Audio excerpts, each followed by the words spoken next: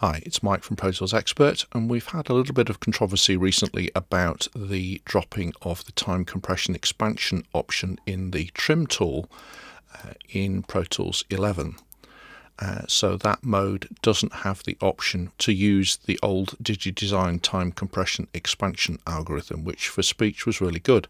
So here we go, here's the original. Where Paul Robeson, he sang, he gave concerts, but during the... If we have a listen now to the time compression expansion one that I did in Pro Tools 10, I'm running Pro Tools 11 here. Where Paul Robeson, he sang, he gave concerts, and that sounds absolutely fine. So if we now have a listen to the time shift version, which of course is the only option we have in Pro Tools 11. Where Paul Robeson, he sang, he gave concerts. You can hear that we've got artifacts. So since I did the first video, I've been asked if Elastic Audio would provide an alternative solution, or whether that would have the same side effects as time shift. And so I took a listen, and I think it has great promise as certainly a potential workaround whilst we wait for Avid to put the time compression expansion back into Pro Tools 11.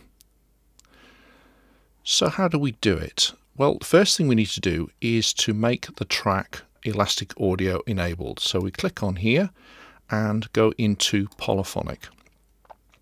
I've already done this with this track, but sometimes you'll just have to wait a few moments. You'll see that the waveform is greyed out, and then eventually it'll come back good.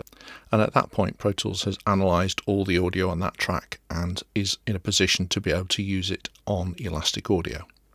So here with Elastic Audio, we go into analysis, and of course you'll see that there are a whole load of analysis markers here, none of which are going to be any real use to us because we only want to be able to shorten the whole thing. So the first thing to do is to highlight over the whole lot, hit the delete key, and so now we have no analysis markers. So I'm going to zoom in, and close to the beginning of the region I'm going to add a single event marker. And then I'm going to go to the end and do the same, click and put in another event marker. So now I just have event markers, one at the beginning and one at the end. So now what we need to do is to go into warp mode.